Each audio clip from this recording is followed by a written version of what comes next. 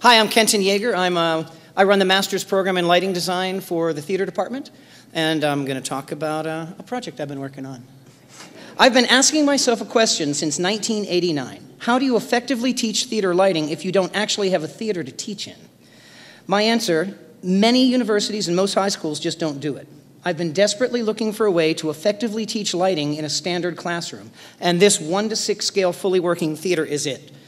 I first got the idea when I was at the Prague Quadrennial, an international theater design conference. There I had the chance to teach a master class in Hank Vandergeest's 1:4 scale theater lab, including this one where I explored children's emotional response to color and light. I was totally hooked. As soon as I got home, I began building a scaled lighting lab.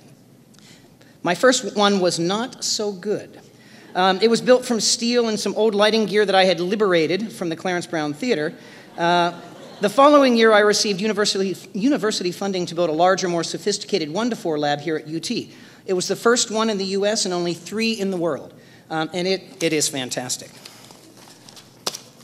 But even though I had this new fabulous 1:4 lab, I continued working on these smaller classroom versions.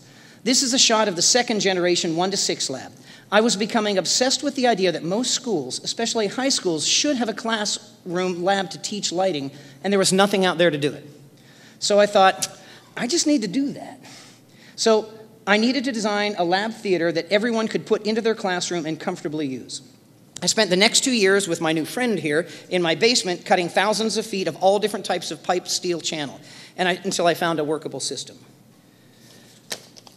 Generation 3 is here on my back porch. It is a completely flexible tabletop theater frame. As a kid, my favorite toy was an erector set, and now I have a grown-up version that can easily be reconfigured to replicate any type of theater you would want to study. One day it could be a proscenium or a thrust, and the next it could be a theater in the round or a small black box.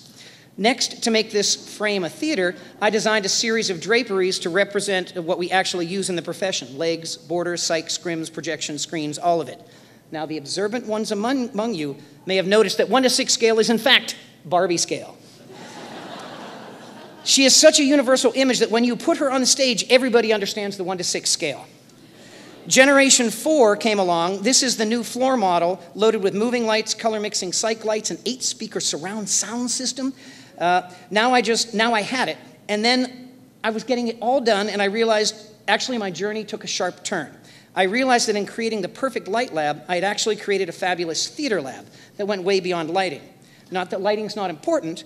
The advent of LED technology allowed us to represent accurately what is happening in the field today and reduce the total electrical usage so the lab can plug into a single classroom outlet. You can literally unplug your coffee pot and plug this entire system in. Suddenly, I wanted to teach more than just lighting in this lab. We are currently working on a complete rigging system for flying scenery. The lab will soon have multiple technologies, including counterweight systems, hemp and sandbag systems, and even roll drops. The goal here is to teach as many aspects of theater as possible in the lab. There is even a pin rail with belaying pins and sandbags to teach how to load weight and tie proper knots. Students get very little time in well-equipped theaters, and now many schools have restrictive rules about students on ladders and catwalks. This lab allows a student to learn everything safely from the ground, and it is even fully handicapped accessible. Now we can teach all aspects of stage design and composition, directing, blocking, even stage management with this mini theater. You can even pre-tech a show and try out everything before you move on to stage. This saves a great deal of time and frustration during dress rehearsal. This time saving allows us to take our production creatively farther, as we never finish a show in theater, we just open it. Every time I describe these labs to someone, they immediately ask, "Oh, is this to light a scenic model?" And I say, "It's fabulous at that, but it's not a model light lab. It's a fully equipped teaching theater. But if you're going to light a set model, you might as well do it right, and this lab has everything you could possibly want." More important than that, though, is now designers and directors can work together to create the looks, moods, and cues they need. The lighting designer can now explore the design with real light, then draft the light plot and paperwork from what they've learned. Most designers are still sitting at a computer drafting an engineering drawing instead of working with light. I hope this new tool changes that habit. Dance is notorious for not ever having enough time in the theater. This lab allows the choreographer, the stage manager, and all of the designers to work out both creative choices and technical details before they hit the stage and the mad time crunch begins. The work becomes so much more sophisticated when there is time to explore the creative possibilities together. We are beginning to experiment with flying actors as well as scenery. How cool would it be to have a fully working flying rig in your classroom to pre-choreograph productions and teach students the creative and technical requirements of aerial design? We also have added full stage front and rear video projection capability. This now allows sound, lights, and media to all work together.